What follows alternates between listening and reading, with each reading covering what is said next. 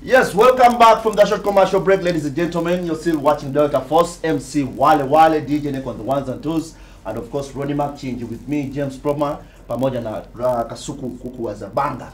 Unako Rwalero, we are wrapping up the year, and of course, Nyagado Unako Rwalero will majorly focus on questions. So if at all you're watching the show from different parts of the country, make sure you call us or follow us on our social media handles. That is MC Wale. You can either follow MC Wale, follow Ronnie Mark, follow James Proper, or follow Kasuku, and of course DJ Neck on our social media handles. And of course, together we take away number isimu John. You want to so kunti lake number isimu yo.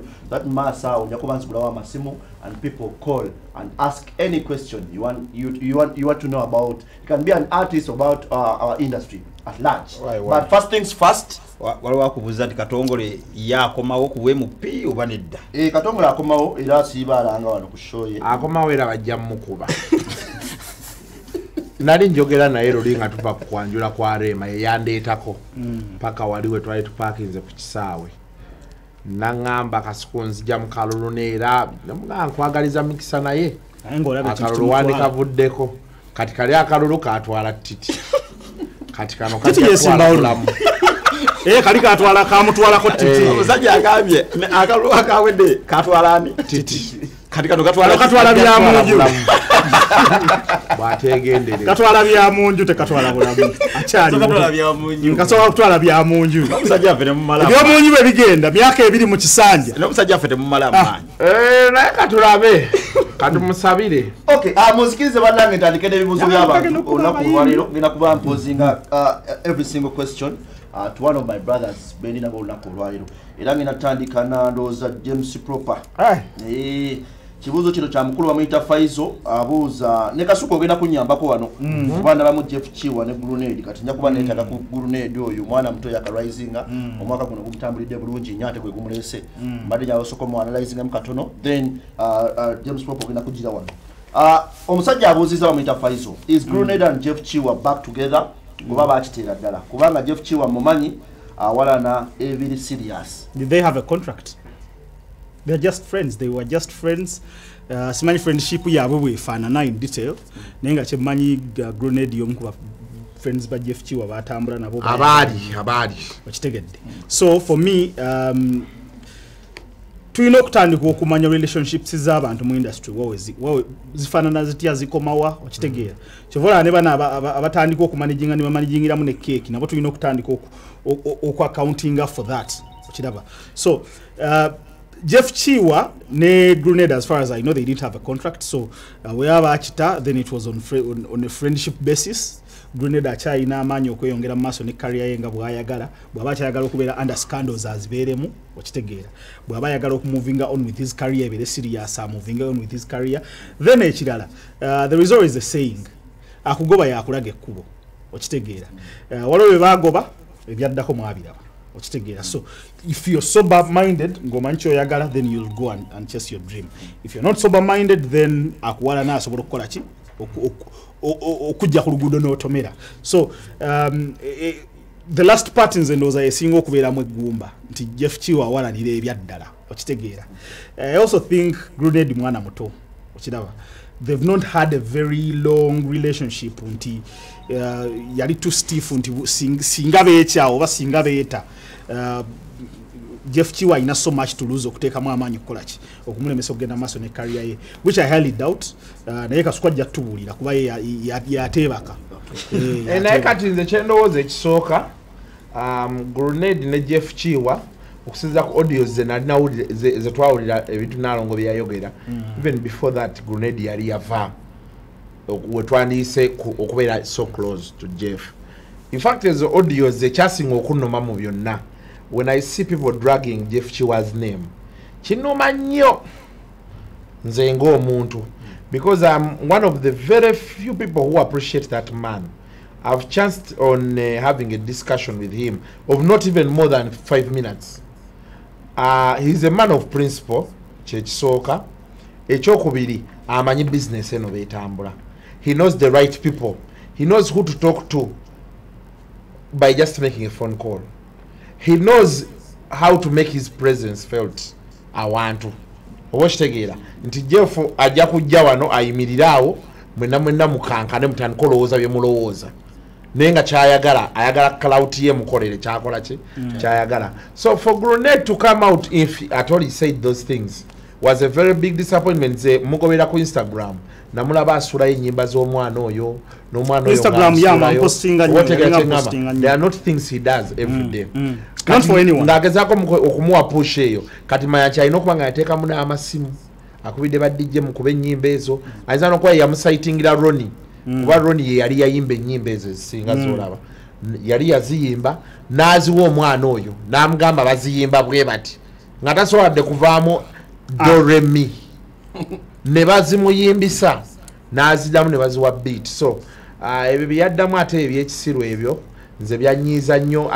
Oyo mwana he had a rags to riches story, but he's going to have a rags to riches to rags story. But atakyusamu in simple terms Kasuku. Riches to take a more quotes the fame he had found with those songs. Okitegeera kuba kati abaana ngera bola bafuna fame eyo ebijjirako be bakazi bana ababakwana ne babaweerako sente. Okitegeera Those are the riches. Okuba ku street waliwo twamulanga ku rouge wabweru wa siriki omwana oyo nga kana kuleka tikanimfu bamugano yingira ngabera bwe ndongolo eggalo awo na kanimfu. So all of a sudden kawamvuye ate kwogera ebintu ebitakwatagana nawulira bubi nnyo nawulira ODS, but he's a very big prospect.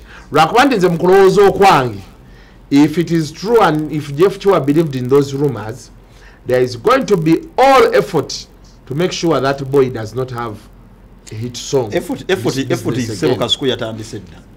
Information je nafunyeko Jeff ali mu kukwata topic. Maita kole yango topic. Wadde abera mu campaign abaleta mukole yango no postinga ku Instagram tampostinga. Era kayimba ka topic yakapyandoza kinaso okulaba Jeff nga postinga ku Instagram ka topic. Akayitania. Kati information je nafunye Jeff akutte topic. Agenda mupika na busungu nenge ekimupisa topic ayagala kulaga kani era ffe tujja kuwagira Jeff era mwaka ogujja 2020 bwade topic mbadde mulaba yebuzabuza mugenda mulaba nnyo mwaka ogujja kati kankubira ekintu kimu. This year nina omuntu gwe nakolako naye underground yeyo omanyi nze ebyokumanaginga abayimbi sibisobola naye nze omuyimbi bwajje wange mugamba kimu one njagalayo consultation fee oba ya mitwalo 5 oba kakadde oba kivulu sikyayagala bivulu kati sikyayagala mikolo kuba ogenda okumayiza ebyo ebivulu ng'obitegese ate nga akuwaddemu obukadde obubiri asinga kuba time gy'oteekamu n'obudde stress pressure omuntu ayira alowooza yakoledde ekintu ekitakolebwangako kati ogenda okubalamu wotadde miliyoni 5 ng'ofunye abantu 1,000 ku 10 era 5 okitegedde oluusi ogenda okulaba ng'otaddemu mutwalo ofunye miliyoni 10 ogenda ozitematema booti otutte miliyoni 3 5 zo zizizaayo otutte miliyoni 3 naye nga wamaze omwezi gumu n'ekitundu ng'opika kivulu bw'okubirako n'ennyimba ze kati ebyo sikyabyagala naye oli bwajjewa nga ayagala muyambe eyo consultation bw'ogisasula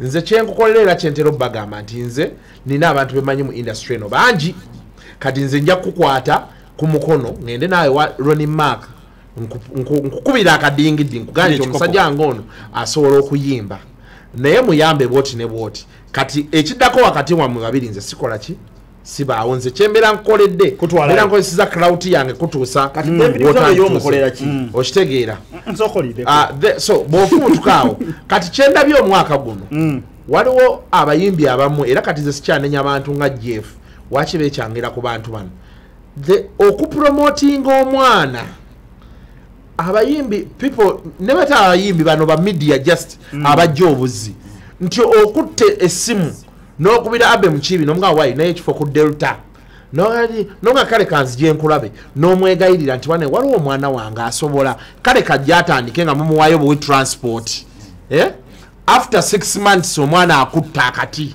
ate n'atandika okufuula abakubye essimu n'afuula ebiyenje kati nze kyabula ngenda wagira nnyo next year buli we naawulira olutalo lw'omuntu nti oli yabadde eri n'avaayo nga yamanyidde yamuleeta ngenda kudda eno gwe era ngenda kuwagira topic ka sente topic yawe ennyimba z'oyo omwana topic yawe nnyini tuzifiireko topic mulimu bakozesa topic kati Kasuku yegasse ne Jeff Chiwa bakozesa topic bwe bamala bamudisposing wano mbitegedde wano topic gwe baleeta. Yes. Topic naye tumuwe chance ashine. But then natuuka waggulu. tunamugamba nti tukuwa chance okushine. We need to inform him that you're getting used. Okitegeera okulwana olutalo. Okiraba. Yes, yabona anti kati olutalo ate terugenda kujja nti ajja kukuba oli. Bagenda kupika music we. Mwaka gumunga guyiseewo topic abeerenga. Olutalo terucha making a sense. Okitegeera. Nenga atuuse. I'm disposing. Yeah, but the question is olutalo berubanga like you have said lunajja. We 1 year later will it have achieved its intended goal? Mwagala kusuula ani? Grenade. Grenade talimu budde musuula. Musobola okumusuula. Bwekibanga oli kyayagala wamma kyenkozanga. What are we coming to? What are we coming the to? The sustainability of the industry njagala tuogereko Kasuku. The sustainability of the industry in a sense nti kale kakati tukutte topic. Okitegedde? Tumupise because Grenade ayina empisa embi. We are making Grenade pay. Okitegedde? Kati Grenade wamala okupayinga. Are we going to be able to support topic? Okiraba? To be able to be yes, sustainable business. Because kati tukoze tukutta omuliro tukubumbujiza nnyo okiraba. Maybe he's not ready for certain things. Not because it is Jeff Chiwa is going to push him. Yes, exactly. The thing is this. Abantu bonna bali abala active. Nebo beera ng'oli wa radio, nebo beera ng'oli mu business nga you need a chance. Chance bebe jidde mu kulwanisa muntu aveewo. You have to embark on it. However, because you see, let me tell you, James Proper. You don't know the power in having a name. Tochimanyi. Nze nsolo chikunyonyola. Nti ntuuka ku mafuta all of a sudden oyagala teekamu emitwalo egi omusajja n'aveeri Kasuku jebaleko muyire mu full tank.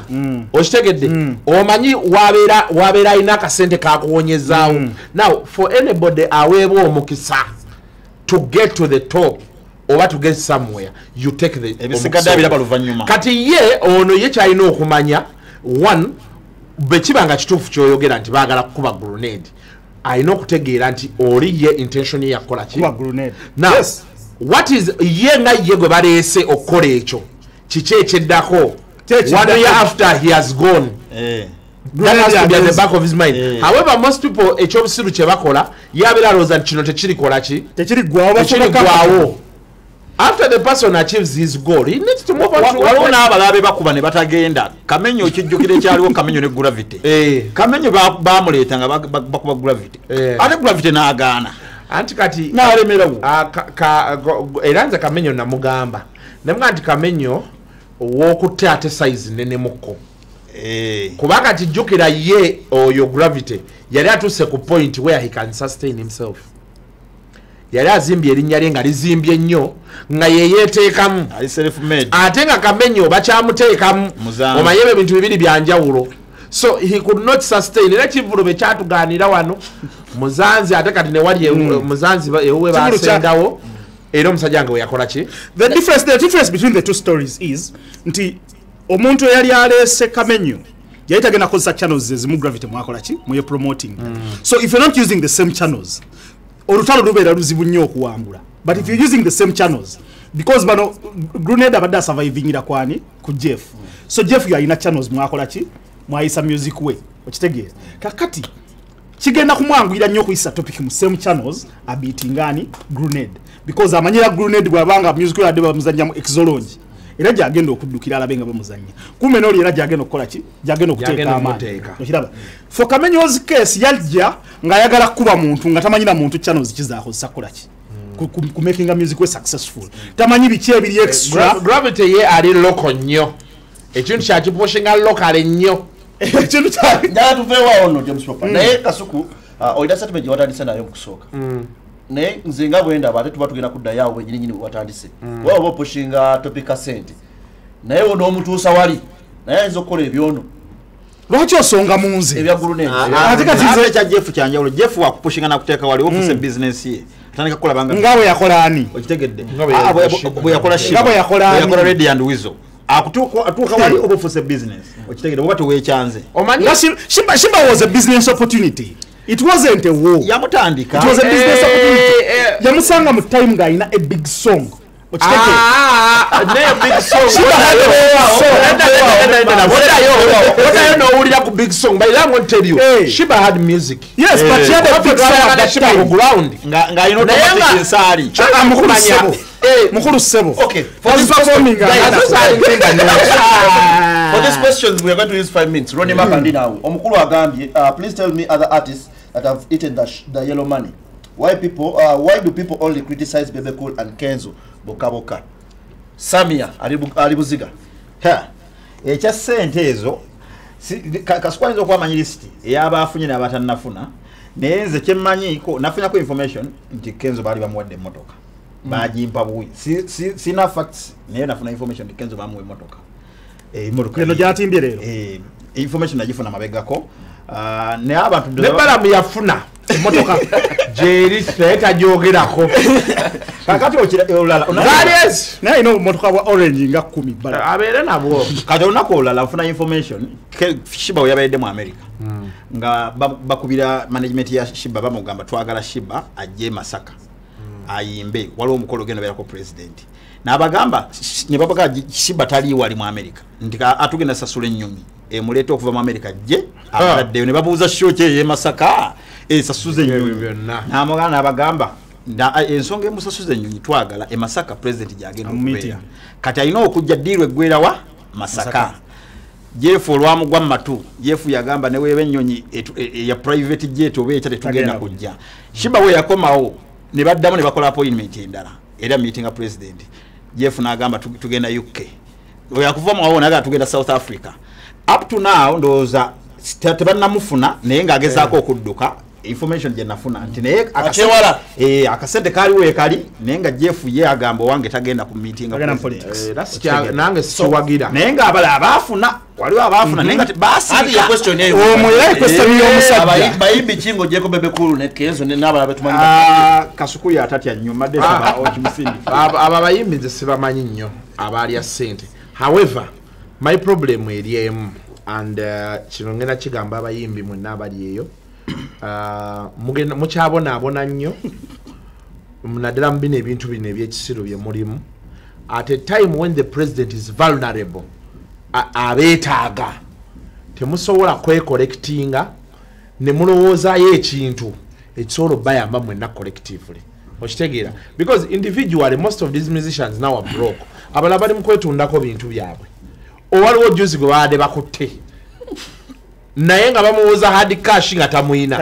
ng'awoza alinda rent abantu basasule rent oba otegera kye ŋŋamba kati abayimbi challenge yokka gye nnina esooka ne ba Bebe Cool ne kusaasira ne bannaabwe Kenzo simanyi nnyo kuba ye simula nnyo okubeera tagenda nnyo eri naye fo nje nina ne bano ekisooka disipo mutwala abantu ba president you're making a lot of money naye n'abantu abali okumpi temubayambye era nze yemwe ebyanyiizizza okusinga nti n'abantu abali okumpi tebabayambye abatambula nabo babasabiriza bawolole tebabayambye kwata omwana akuli okumpi mugambe nkuwadde kaki kawuba kaako kavuge gwegenda gwe nkoledde ka saluuni gwe nkoledde ki munakola bafuna abalala abajjawo that is the only way gye bagenda oyambamu abavubuka wamma okitegera kye ŋŋamba naye nabo tebabakoze eki tebabayambye kyekisooka ekyokubiri abayimbi muganya okwetereeza ate time ng'omusajja ono abeetaaga kuba kati bandadde balowooza ekintu ekisobola okubeerawo nti oba copyright police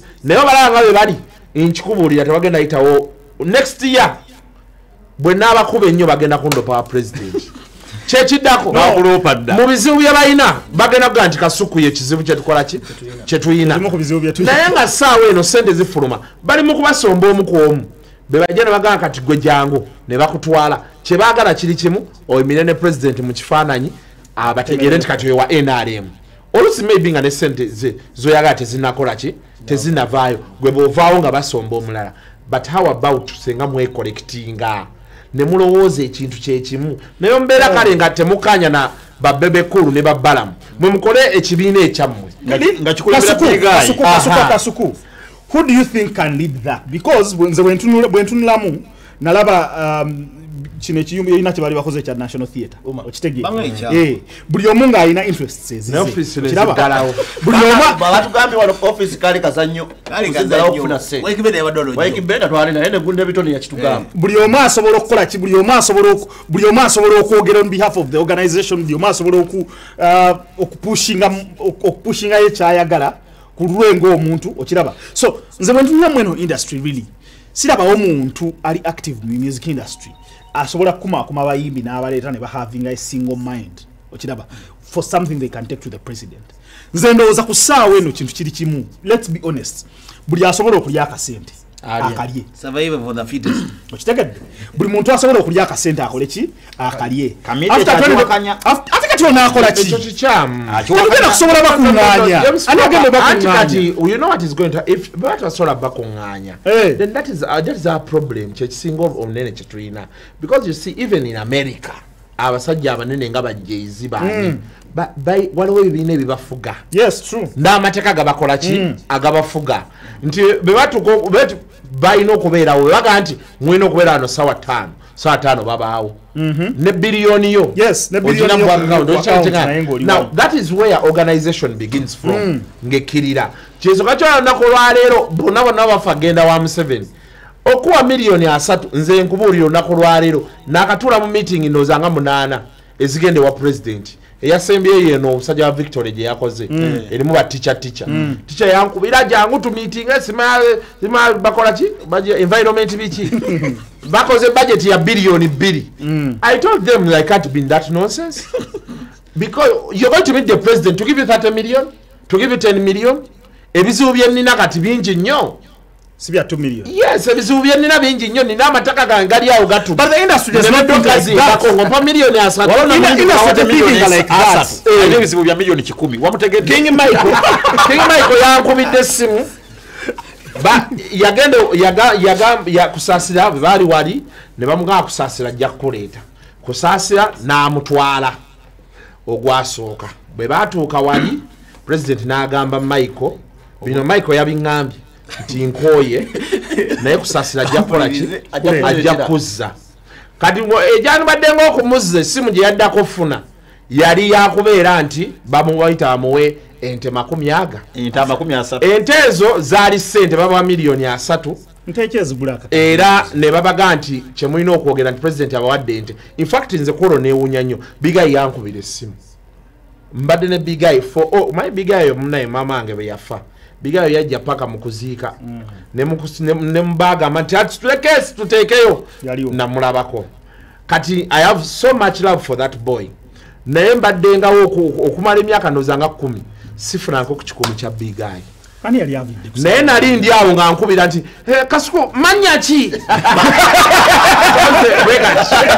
nansukumire 10 bigayi era we nali nagaba bagayi bange nti waliwo ekitali kituufu omusajja ono ayina kimubaddeko kye tutakola kitamanyi kube bawa miliyoni ameka 3 kati miliyoni za 3 bazimuwa Michael bamubanja miliyoni 10 n'asasulako oli miliyoni 2 kati bamubanja 8 yaŋŋambye balamu n'amwawula 5 n'asigaza 25 naye n'alyako 5 2 n'agakola kinagateekayo kati yagamba sente ezo yes kina waliwo ezaamutuusa naye ate agamba bantu bagana okujja okumuwagira because waki wa NRM ne mugamba okay partly naye ate naye wagwa kati naŋŋamba challenge gy'ayina talina waagenda kujja sente ezo kubanga balamu yennyini ategese ebivulu mu December 1 talina kivulu na kimu kyakoze n'agamba Bebe Cool atimbye kiwatule talina kivulu na kyamuwadde kati bwe babanga abo bennyini abange tebasobola gamba nti kale otunakuwayo 5 jangu oyimbe because balamu alina ebivulu 4 ayina 25th 26th 31st atano ze miliyoni 2 abaana aba tebazeeyo kusoma renti wa January ne February atamusasudde kati era nabo tebakoze eki tebamuwadde so naŋŋamba nti njagala onkubire ku mulanga era nze kye namugambye kimu nti mwetaaga mukoleyo gurupu eyammwe nga teriimu Bebe Cool kusaasira balamu mutekewo pressure namwe yammwe. And what is the idea? Oshitegedde anti they have to develop an idea. Ngasi ya kujeyo sente kuzija. I do not see people doing something but they need to scratch their heads. They need to we have been at this. Let's go for a commercial break. We return shortly. You're watching Delta Force. Mzanja